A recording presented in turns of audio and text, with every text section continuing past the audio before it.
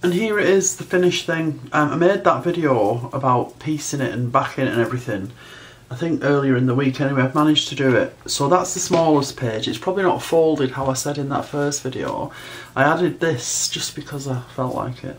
No reason other than that. So they were joined together.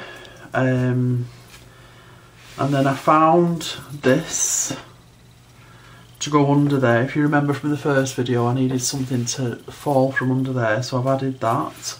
They're joined together, and that's it. So I now have a very nice and very easy to store and to keep safely, because very often if you've got big pieces of sewing or embroidery that aren't in a format or created into something that is easy to pick up and put down, they can get, not damaged, but it doesn't do them any good. This was hanging on a hanger until I did this with it.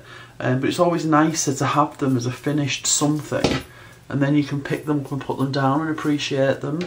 So, and then that folds in like that. So even though it's not a book in the conventional sense, I guess, it's certainly something lovely to just have on I've got a glass cabinet on one of the shelves in there, to take out and pick up as I feel like it and have a look. And I mean, it will inspire more work. That little book that I showed you earlier in the week on my blog, the last post I think, I could look at this and think, I really love this area here, I'm going to replicate that in my little book and then add something else to it, perhaps something else from this.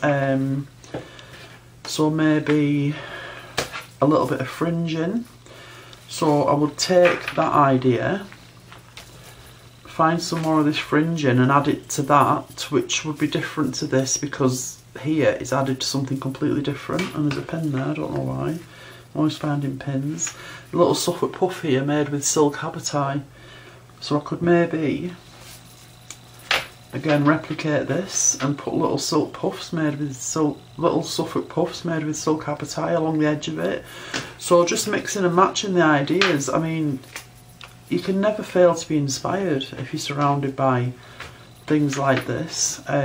Just section off little areas and try and replicate them, but add something different to them, just to change them, to alter them in some way. So I'm really glad it's done, and I'm really glad I've got the opportunity to show you on video that it's done, because sometimes with photographs you can't get a true sense of how it actually is to handle and to unfold, etc.